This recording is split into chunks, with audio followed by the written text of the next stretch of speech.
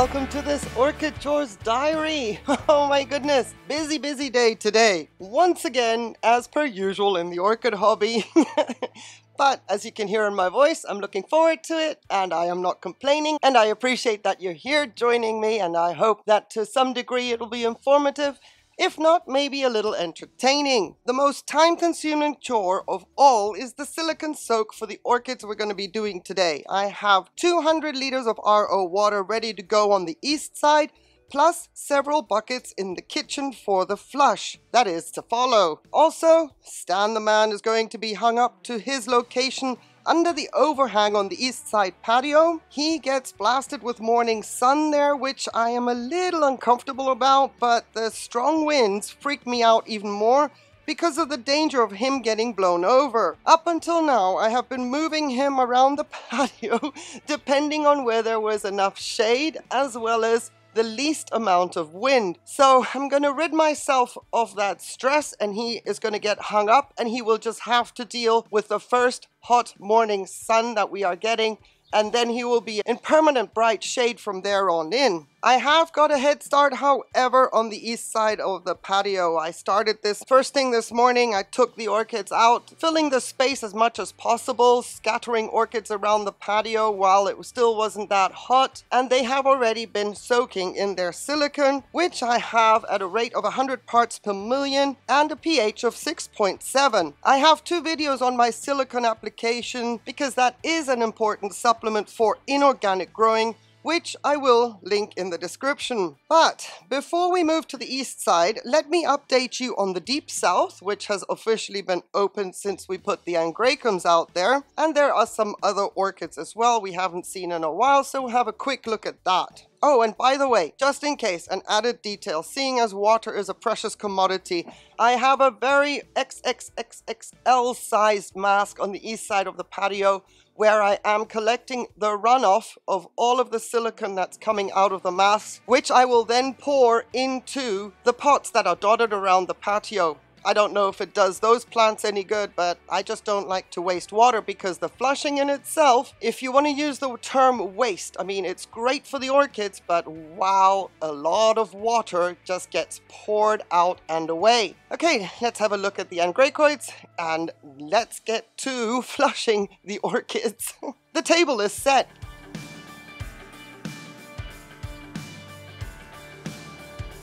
Recently exposed to the great outdoors, the 2 Agraecums. If you're interested, I will link that video in the description as well. But you can see that the bossery on the left here is doing okay. Not seeing any signs of issues there. But you can see how the Crestwood Tomorrow Star here on the right, it is in shock. I would be too after the horrendous winter I have endured, and then I am plonked out into the great outdoors. Forgive me for the chair right in front of it. I'm not moving it. I found a perfect location and I will show you why it is like that, and I'm not moving it for the time being. But yeah, Crestwood Tomorrow Star is losing leaves. I can't pull this one off yet. And oh, there we go. That one was pretty easy. Now the question is why? Well, the lack of fertilizer during the winter can have this effect. These leaves aren't ready to come off yet. Because I have not been fertilizing this orchid to a degree that it would need, as it is a continuous grower. But the conditions were not conducive with fertilizing because I couldn't provide the heat or the adequate amount of light for it to do what it would have preferred to do, which is continued growing.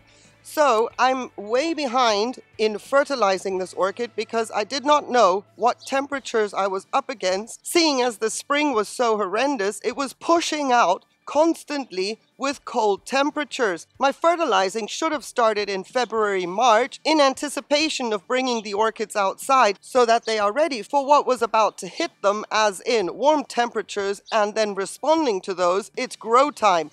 I was a month behind that, and on top of that, these orchids were a month behind even coming outdoors. Hence, we are losing leaves at the base, and unfortunately one right in the middle, but luckily the leaves are senescing from the outside in, so it is not a form of stem rot. You can see that on this one here a little bit more clearly, I hope. Outside in, Not concerned, it's a secondary effect, unfortunately, of whatever this orchid had to deal with through the winter. It's okay. Nothing going on except it's going to defoliate a little bit, taking the energy from those leaves so that it can continue what it has to do now that it is really nice and warm and exactly in the climate it wants to be in. And yes, I'm pushing calcium, magnesium into the reservoir daily. I'm spraying it daily with RO water, and then every second or third day I'm adding fertilizer. Seeing as it is really drinking up quickly now, I have no issues with doubling up with how much water I put into the dish at the base of that orchid top. It's gonna be fine, thankfully. Here is Cousin It, bursting with growth. Cousin It is transforming into Rod Stewart for a little bit. He's got the pokey, spiky hair coming out now. All the new growths, before they turn into leaves and go a bit pendant, they will just be spiky and look a little bit like a punk rocker.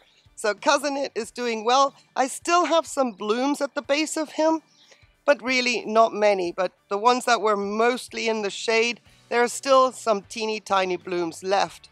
But basically, he is now in full-on growth mode and drinking like a sailor. Right there in the corner is Phragmipedium Garin Weaver, getting a jug and a half of plain RO water every single day so that I don't encourage any ant colonies to get into that root ball like I did in 2021. Looking a little bit worse for wear, but hey, outdoor growing comes with its downsides. Here is Epidendrum Schweinfurtianum, starting to really nicely grow out of the apex again. Lost a few leaves during the winter, but that is to be expected. And right at the base, I have 2 new growths coming. I was hoping for a little bit more of this orchid.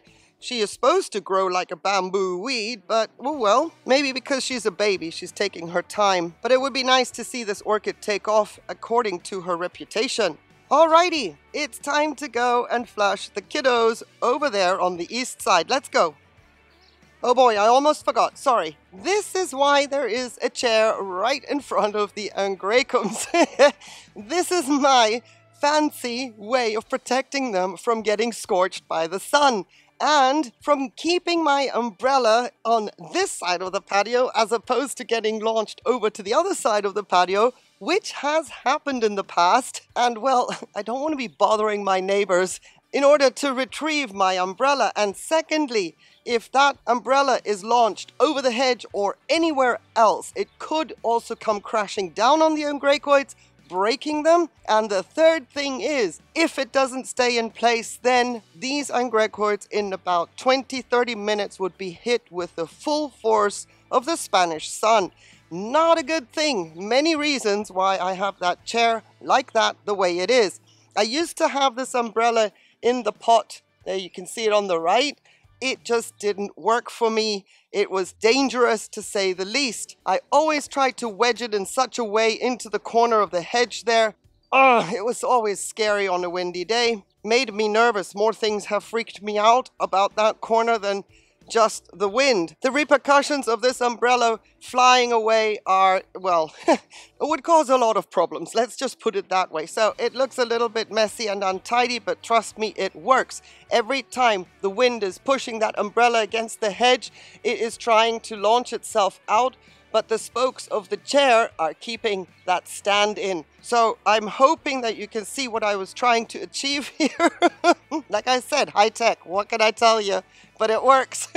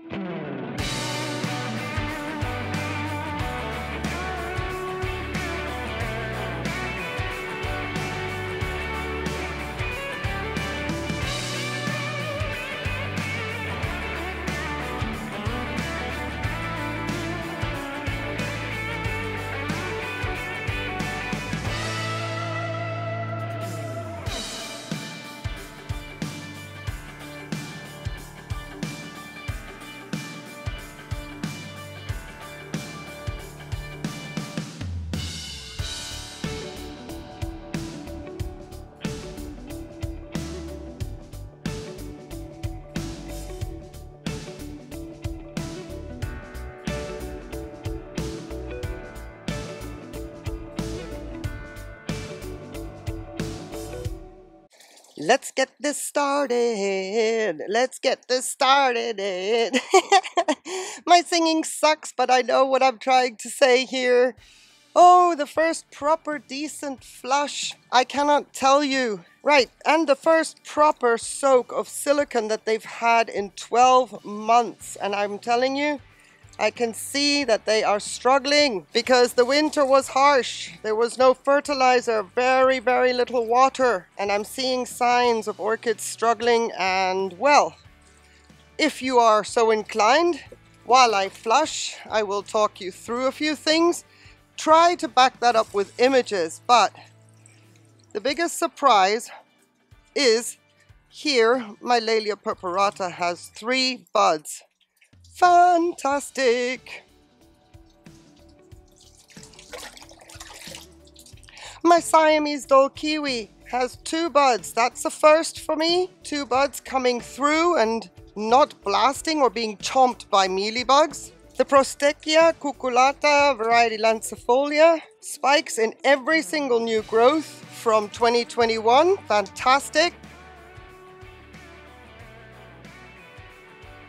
Coilostylus ciliaris.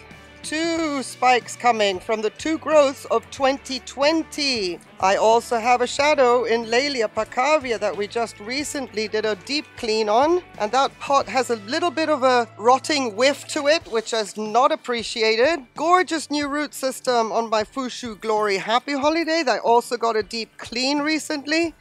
No sign or anything returning of scale. That's great. Just the way it should be. Nothing happening with my mailman over here. Lelia perenniae has her new growth coming. A little bit late, but better late than never. Brincolelia digbyana, still not doing much. No new growth anticipated on her at all. Probably by August.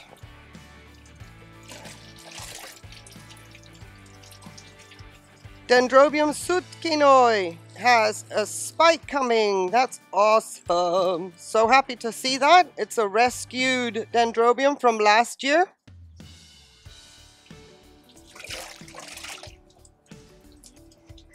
My Lelia purpurata variety Vaccoiseri has got a beautiful chubby sheath. And the little Potinara here that I got from Fernanda Nacimiento Orchids and Succulents is growing fabulous new root system.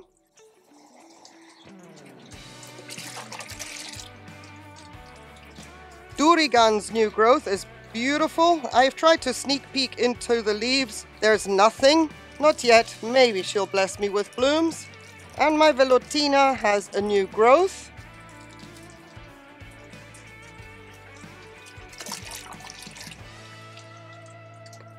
As does my bicolor.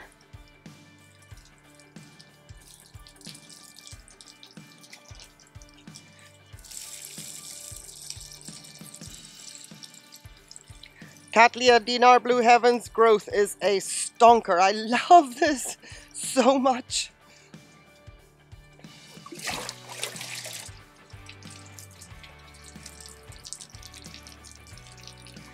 Prismartocarpa here has finished a new growth throughout the winter. Yeah, the sheath feels as though it's chubbying up, but not quite 100% sure yet whether it's the dried sheath or if there's actually something in there. My little white bridal here, the little growth is a pick-me-up growth. It may bloom, it may not. I've been very conservative on the fertilizer front with that one. Just making sure that I catch them all, don't miss any. I still have more in the blooming alley that are still soaking, but space is a little bit limited at the moment.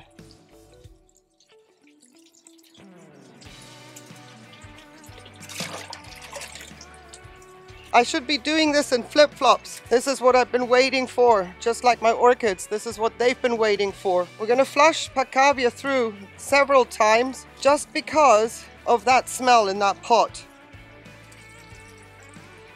And all the orchids on the shelf, they have to be flushed and then put back into their reservoir because there's roots coming out of the bottom of the pot.